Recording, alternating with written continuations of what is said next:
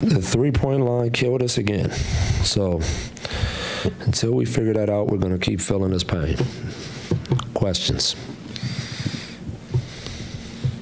You talked in Milwaukee about the way they played that night, 47 down, 43 down tonight. What does it mean to see it twice in a row? It's sickening. And they'll have to rewatch it. Just like I'm going to watch it 3 or 4 times, they're going to have to suffer through it as well.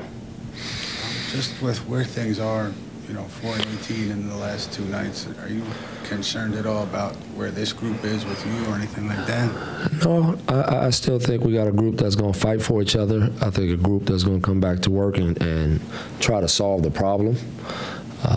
We got a lot of character in that room, so no, I'm not concerned.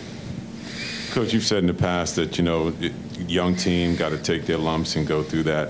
But these back-to-back 30-plus losses, what's the psyche and, how strong? Oh, they're down for sure. Nobody's happy about what just happened. But again, at least to their credit, they're owning it. And they understand we got to get better at getting the three-point shooters. We can't keep allowing these teams to shoot clean threes.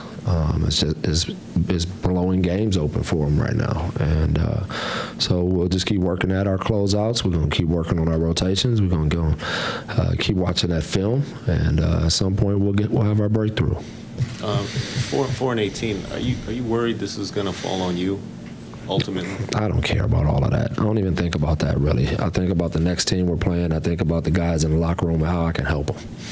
At the end of the day, that's all I care about.